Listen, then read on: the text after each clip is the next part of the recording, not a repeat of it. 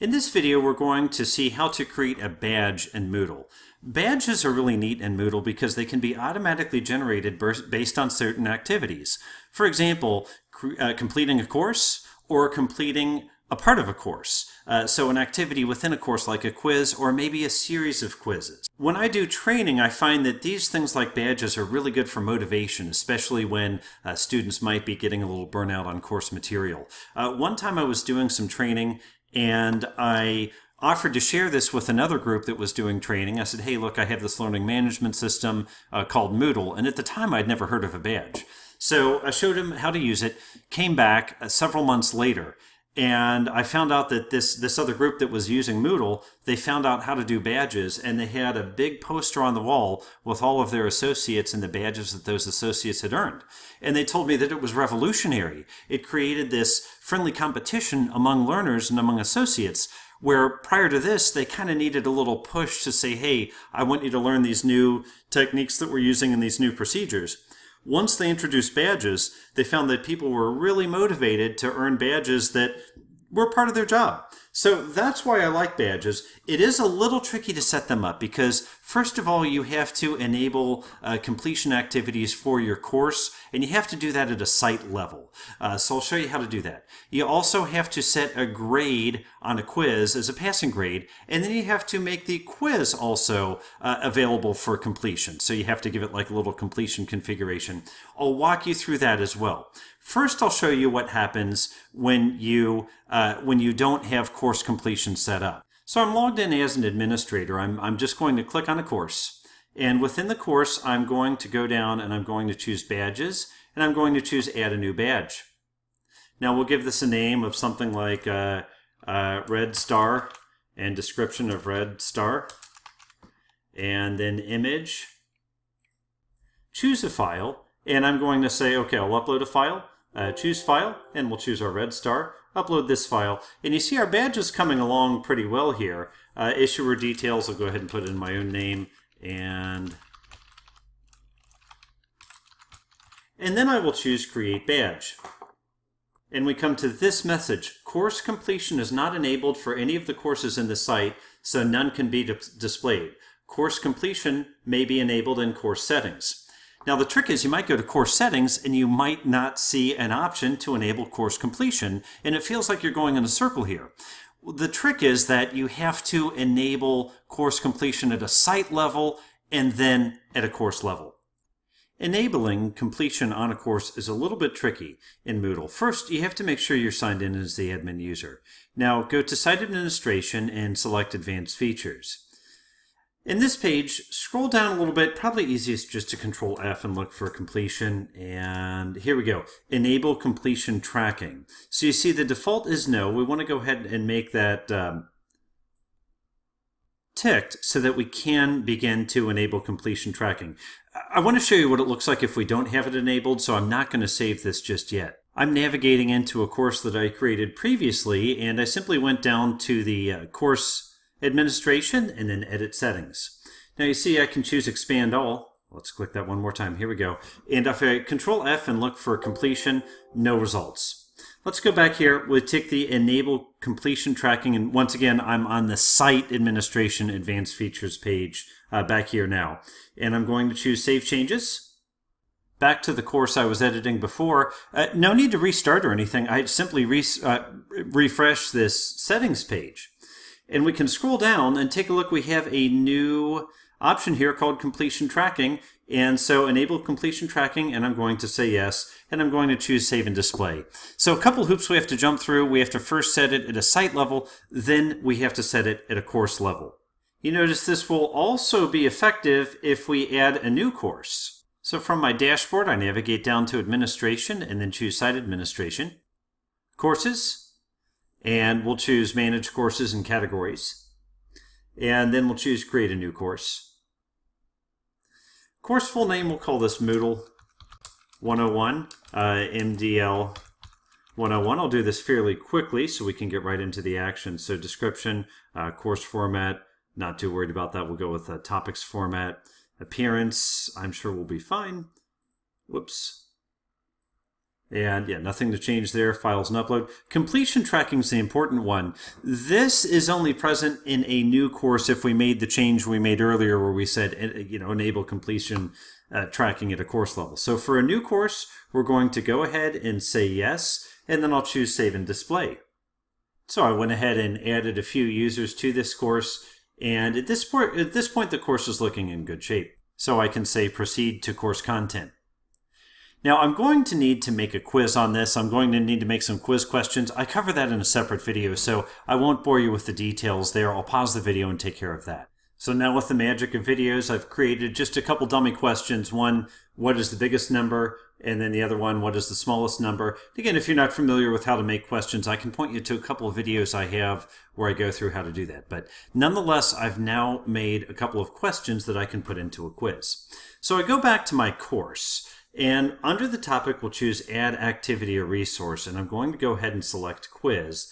And we will choose, let's see, we'll scroll down a little bit. Yep, oh, we're good. Okay, so add a new quiz. So we'll say numbers, and we'll say, what are the quiz about numbers? Something really silly there. Okay, so grade is important when we're talking about badges because we have to give this grade, and Moodle by default uses a 10-point scale. So we'll say that a passing grade here, let's say 4.00 out of 10, so I mean 40% would be a passing grade. Unlimited attempts is fine. Activity completion. Once again, this activity completion section is only available on a quiz if you have already ticked this box in the site preferences, advanced setting, the one we did just a few moments ago, enable completion tracking. If you do not have that box ticked, you will not see this activity completion when you create the quiz. So now how are we going to track completion? Show activity as complete when conditions are met. This is important to get the badge to automatically generate. So students must view the activity. Good if you have maybe like a download and read this. Student must receive a grade to complete this activity, so just any grade, or requires a passing grade. So let's tick that one. And now, the trick is, what's a passing grade? Well, that's the grade to pass that we set up here. So you see these two things go hand in hand, both the grade and also the activity completion. Then we can have a due date, so on and so forth. We'll go ahead and choose Save and Display, and we'll add these two questions into our quiz next. Here's our numbers quiz, and I choose Edit Quiz. And when I choose Edit Quiz, we'll go to Add. And we'll say from question bank, that's fine. We'll pick the two questions that I made when I paused the video, and we'll say add selected questions to the quiz. Okay, and save. And now we have a live quiz. So let's go back now and create a badge for this quiz. For that, I'm going to, I'll tell you, we'll keep this here, and I'll simply open a new window here. I click on the course Moodle 101. And take a look, under Course Administration, here's a badges option. So let's choose Add a New Badge, and this kind of takes us to a general badge screen. And we'll say, we'll call it Numbers Star. So you earn a gold star when you pass the numbers quiz. Okay, image. This is the image that the user will see on the home page. So I go to Choose File, and then for me, I'm going to choose Upload File. You might have an image stored somewhere else, like URL download or server files or what have you. I go to Choose Files, and I grab this little gold star image I just made in Paint, and I choose OK. And then issuer name, we'll go ahead and put in my own name and my email address. Okay. Badge expiry, if we want this to be renewed every year or some kind of interval, we can set that. Otherwise, we just go ahead and choose never. Now I choose Create Badge. And at this point, we've just described what the badge is going to look like, but now we need to give it some criteria as well. So I'm going to choose for this one Activity Completion. And Activity Completion, we say, okay, the activity called quiz numbers needs to be complete. Now remember, we defined the definition of what complete is when we were setting up the quiz. We said it has to be a passing grade, and a passing grade we're defining as 4.0 or greater. So this criterion is complete when all of the selected activities are complete or any of the selected activities are complete. Now, what does that mean? All or any? It's confusing. We only have one activity here. Well, you see, we could make multiple quizzes. And to get this badge, it could be that you need to complete all of those quizzes, not just one of those quizzes. Or we could have a scenario where you could say, okay, you could be a cashier, you could be working on the grill, or you could be working in the dining room. These are three things that you could do. You don't have to do all three to get the introductory badge. You just need to do one. If that were the case, you'd choose any of the selected activities is complete. We'll go ahead and, it doesn't matter in our case, we'll go ahead and leave this at any since we only have one quiz. If we did have multiple quizzes that had completion criteria, you would see each of them up here with a checkbox in this activity completion step. Description, congrats on your gold star, just like so. And I'm going to go ahead and choose save. Give it just a moment to refresh. And okay, the badge is currently not available to users. Enable access if you want to, if you want users to earn this badge. It feels kind of silly, but yeah, you have to go ahead and choose enable access there. And then we choose continue. Now, one handy thing about this, once you've created it, you can go to recipients and you can see who has earned the badge. So of course we've just created the badge. Nobody's earned it yet. One neat thing is you can also set these up to be retroactive. So, oh, okay, I want to start doing badges in my courses, but what about the 68 people who already met the criteria? Well, you can set it up and say go ahead and apply it to the previous users as well. So our badge is now active. Now let me demonstrate what it looks like from the student's view. So I'll navigate into the course with a different student account that I've set up. And this is one that I did enroll into the course. So here's my student view. I click on the Moodle 101 course that we've created. And take a look at the numbers quiz. Do you see how that's kind of like a dotted line around there? And that indicates that this activity is not yet complete. So let me go ahead and click on the numbers quiz and take it, and hopefully I do pretty well at it, although I have been known to not get 100% on my own quizzes. So what's the biggest number? Of course 5, and we choose next. And then what's the smallest number? And we choose 1 and choose next, and then it will give us an opportunity to submit and review. So we'll say submit all and finish, submit all and finish. We see we've earned 100% on this. So let's go ahead and say finish review. But oh, take a look at this. Here's new messages. Now this could be interesting. I'm simply move my start bar so we can see what the messages are. So I click go to messages and admin user. And take a look at the message. You have been awarded the badge number star. For more information can be found on the number star badge information page and also on the manage badges page. So let's go to the number star page. Take a look at what it says here. And we see recipient details. Now in this case it's my student account and my admin account, so it happens to be my name in both places. Recipient details, that's me as a student. Issuer details, so that's the information I put when I configured the badge. And then contact information. And then, of course, the description, you earned a gold star for passing the numbers quiz, and congrats on your gold star. All of this looks a little bit familiar because it's what I set up when I initially set up the badge. So the following activity has to be completed, and it shows that that activity was completed. Now again, from the student view, I pop out to the dashboard for Moodle and take a look at this. You see the numbers badge appears right on the student's home page. I can click into the Moodle course as well, the Moodle 101 course, and we can navigate down to badges, and we can go to course badges, and then we see the badges that were earned for this course in particular.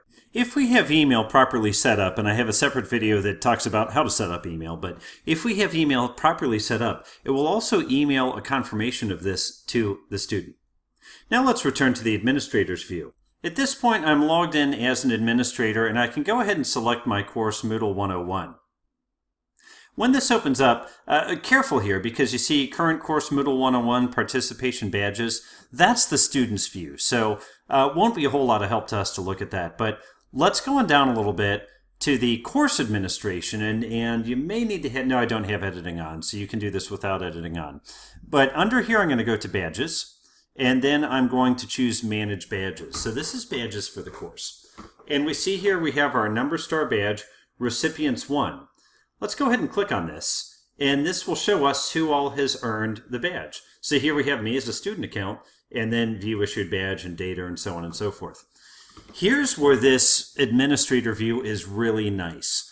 If you have something compulsory, something that maybe all employees need to do or all students need to do, this gives you a concise list of all students or employees or whoever it is who have completed that activity. So if it's an onboarding activity or maybe an annual compliance activity, this gives you a nice quick checklist so you can see who has done it, and then you can go chase those who haven't done it and let them know it has to be done.